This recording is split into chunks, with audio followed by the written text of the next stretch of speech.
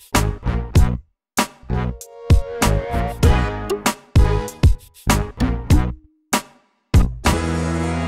everybody, it's Thomas here from Thomas Fitzgerald Photography, and today I'm going to give you a quick tip on using Apple Photos and Luminar.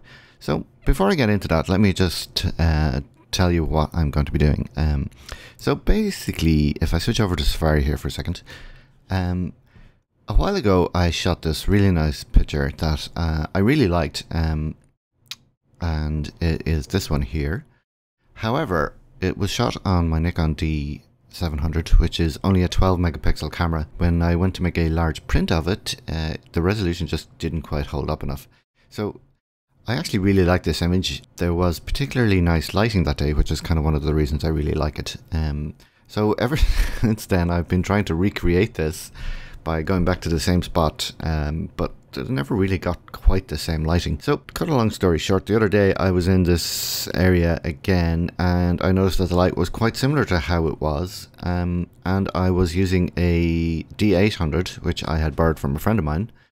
Now the only problem was he had it set to Jpeg and I hadn't realized when I was taking the shots, and when I got them back I realized that they were only Jpeg, so I was limited to what I could do with it compared to if I had been RAW. But we can still do some kind of cool edits with it, and I thought I would try using Luminar to see how I can get on and see if I can create something similar to this. Now the lighting wasn't exactly the same, but it was kind of roughly in the ballpark. Now originally I had processes in Lightroom, so this isn't straight out of the camera or anything, and the shot I got isn't quite right either. If I switch over here back to this, you can see it is actually kind of different. For start, I hadn't shot this quite wide enough, so I'm missing a bit off the edge. You can see the lighting's not quite the same. There's a bit of dust spots and stuff going on here, which is not great. So again, let me just switch back to Safari, as you can see. But it's the same time of year, and yeah, we don't have the nice clouds and stuff. But anyway, I'm not going to get the shot exactly the way I want it. This isn't going to replace this image, unfortunately. It's just not good enough. But as a learning experience, I want to show you how we can kind of process this in Luminar. Because it's a JPEG and I'm working in Apple Photos, I wanted to show you using Luminar as an extension as well. So there's a few things I'm going to go through in this. So let's just get cracking. So for a start, I'm in Photos. I'm in the edit mode. And I haven't done anything to it, and what I'm going to do is go up here to this button and go down to Luminar 2018. So this will open it up in Luminar. So what you should notice here is this is the extensions version of Luminar rather than the standalone version. So we're actually still in Photos. So just to make a bit more room here, I'm just going to hide this. Okay, so I'm going to start with doing some basics and then I'll kind of do some more advanced. So the first thing I want to do is to kind of bring down the highlights a little bit. Maybe around there. We're not going to go too far again because this isn't a raw file. I'll actually I won't be clipping, I'll actually flatten the whites too much if I go too far with the highlights on this. So the next thing I'm going to do is I'm going to go down and use the Accent AI filter. So we'll just turn this up, and straight away you can see this is having a dramatic effect. So bring this up, right up. That might be a bit too much, so we'll just tone this back to about, say, we'll go with 85 as a nice even number. Okay, so already that's looking much better, but if we look over here we can see it's not quite the same. As you can see, there's kind of much browner tones to this, so we'll have a look at doing that as well. But for the moment, let's just try a few other things here. So probably needs to be warmed up a bit. So because it's the JPEG, I'm not going to use the temperature. I'm going to use a different control, so I'm going to go in here and add filters, and what I want is, if I can find it, is Brilliance Warmth. Okay, so I'm just going to turn up the warmth here a bit. Again, you have to be careful not to go too far with a lot of these. Okay, so that's made everything a bit warmer, but there's another cool trick you can use as well. If I can find it again. I'm just going to type it in. Split color warmth. Okay, so this allows you to have separate controls for the warm colors and the cool colors in your image. So in this case, I am going to bring up the warm colors by 20. And I'm going to drop the cool colors down a bit. Maybe a bit there. Okay, so if we look at this now, we can see one of the problems is the yellows are a bit too saturated. So what we need to do is add a HSL. So I'm just going to again search for this. So we'll add this. And we can actually bring the reds up a bit on this. Actually bring them up a good bit. And then maybe drop down the yellows a bit.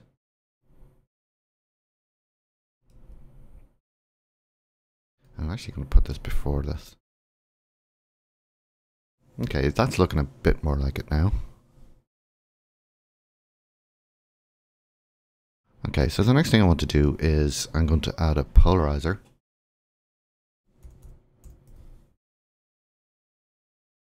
So what this will do is it'll enhance the blues a bit. So bring it up to a bit there. Again, as with all these, you have to just be careful not to overdo them because it starts to get a bit oversaturated and false looking if you go too far.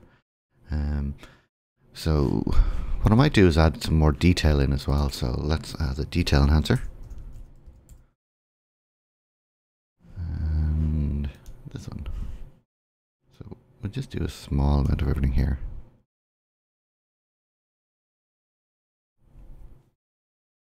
So I can just zoom in just to make sure things aren't getting overly distorted here. And as you can see, that's all fun. So the next thing I want to do is it probably needs a bit of a vignette. So let's just go for vignette. And again, we'll drag this in, down. I always like a slightly squarish vignette, so usually if you just drop the roundness a bit. The controls on this are very similar to the controls in Lightroom. If you use that. Okay, we're getting there, we're getting there. If I switch back over here, you can see this is still much kind of browner. But the tonality is, well, it's not massively similar, but it's kind of in the ballpark. I do like the brown tones of this, and I'm going to try and do that in a second. But one other thing I do notice is that the bright areas here are still almost luminous, so we can probably fix that with some curves. Add a curve in here, and it's going to add a few points. Maybe drop blacks a little. So to fix this, the simplest way to do this is to lower the top point. So I'm just going to drop this down, and then we need to bring all this back up.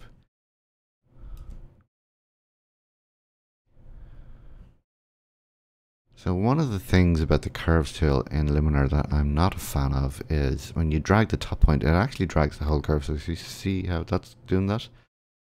And you can't just drag the top point, which is a pain. But anyway.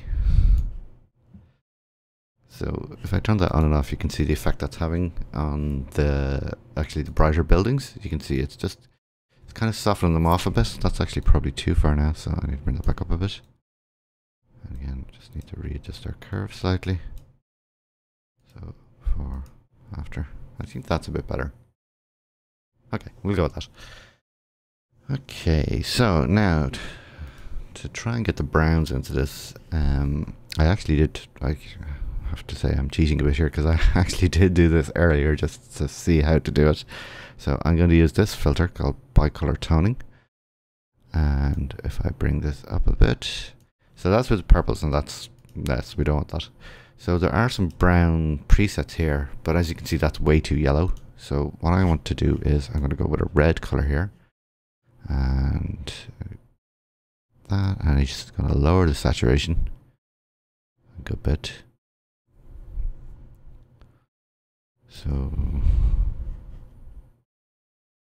something like this. Actually, that's not really what I wanted.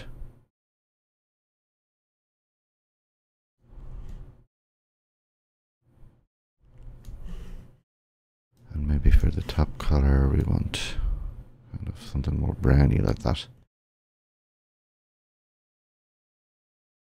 And that's not bad. I mean, again, I'm never going to get this exactly right because it was two completely different days, but as you can see, it's in kind of a similar ballpark.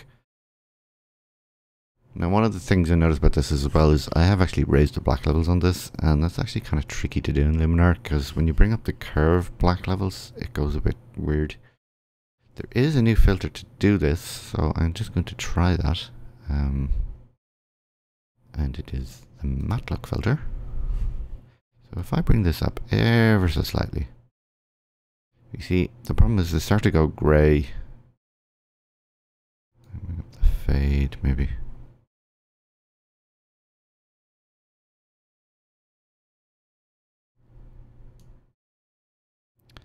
I'm not sure that's a good idea.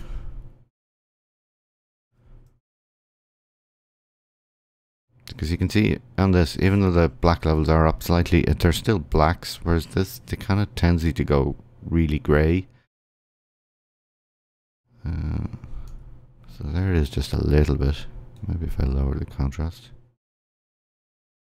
No, I actually like it the way it is. Although that does kind of work.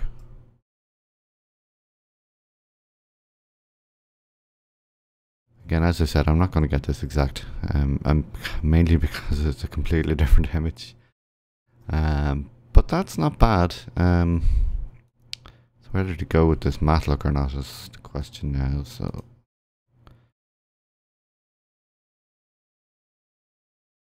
kind of like it, but I'm going to turn it down a bit. Now the other thing is, if I look at the histogram here, a lot of this is quite dark. So I'm going to to tweak everything at the end, I will add in a levels filter. Oh, there's no levels filter. I'm just going to try this. This might be... See, that starts to clip everything again. So I'm keeping an eye on the histogram here, and I'm just making just a smidge up. It's actually only a tiny amount I needed here. See, I can bring the blacks down as well. Okay, and maybe it might be easier to do this with curves. So I'm going to add another curves here, and I am just going to bring this up because I just want to brighten this ever so slightly. But we don't want it to go too far, and I'll just bring this in. Okay, that's not bad.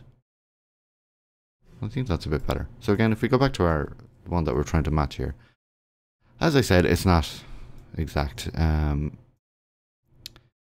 yellows are still a bit bright in this, and the reds are a bit too bright as well. So, but we can try fixing that. If I go back to our HSL and go over to luminance, and we just lower the luminance on the red slightly, and maybe on the yellow slightly as well. Again, I don't want to go too far. Overall, though, I think that's it's in the ballpark enough that I'm happy with it. So if I do it before and after, as you can see, that's quite dramatic. And bear in mind, this is a JPEG that we've started with, and it's perfectly fine. It's held up reasonably well. As long as your values aren't clipped to begin with, you can still do a reasonable amount with a JPEG. Okay, so I'm happy with that. Now there's one last thing I need to do, and that is to fix this dust spot. So you can actually do that within Luminar. So if I go to clone and stamp. Now, some people don't like the way this works, and I can understand why. What it does is basically flattens everything you've done into a new layer, and then you work on that. It's kind of more like how Photoshop would do it than, say, how Lightroom would do it. So this kind of this doesn't appeal to some people, but for me, I don't mind it. But anyway, that's what we're going to do, because I could just do it in photos, but it's easy enough to do this here. So I'm going to zoom in and move up so I can see it. So the way this works is it's not like Photoshop. You don't alt click to set the source, you literally just click it first. So I'm going to click and then just draw around this, and there it is gone. That's perfect.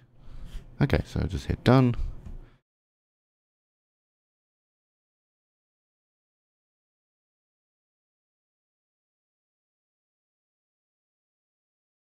Okay, so there you can see it's created a separate clone and stamp layer, so I can turn that on and off.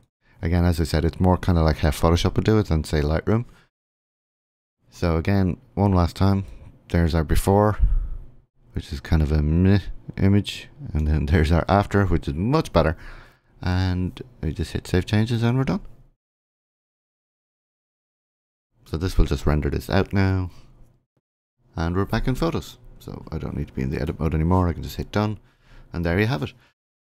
That is how we edit an image in Luminar from Apple Photos, working with a JPEG file, and how to make it from something kind of boring into something interesting. I hope you've liked this. If you do, give this video a thumbs up. It actually really helps us. And if you haven't done so already, please subscribe to my YouTube channel. And if you want more specialist content, follow me on Patreon. And thanks for watching, and we'll see you in the next video. Thanks a million.